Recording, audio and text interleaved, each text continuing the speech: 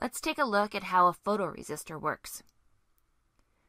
A resistor is an electronic component that reduces the amount of current flowing through a circuit. A variable resistor is one whose resistance varies depending on some condition. A photoresistor is a variable resistor that's resistance changes depending on the amount of light it is exposed to. A photoresistor is made of a highly resistant semiconductor material. As a reminder, materials can be categorized in three ways depending on their ability to conduct electricity.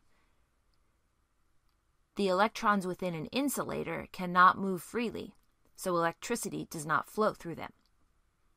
In a conductor, electrons do move freely, allowing for free-flowing electricity. Semiconductors fall somewhere in between. Let's dive in a little to see what happens within a semiconductor material to regulate the flow of electricity.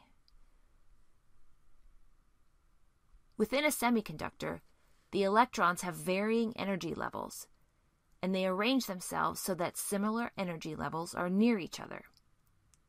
These levels are called energy bands. The valence band is the level with the lowest energy, where electrons move the least freely. The conduction band has the highest energy and allows for the free movement of electricity. These bands are separated by an area called the energy gap. The resistance of the semiconductor depends on the amount of electrons available in the conduction band to carry electricity.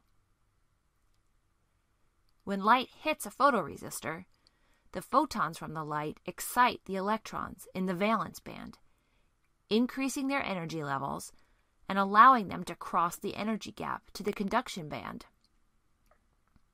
Because more electrons are then available to conduct electricity, the resistance of the photoresistor drops. The changes in resistance can be measured and used to drive other electronic components. For instance, as a room grows darker, a photoresistor can be used to turn a light on.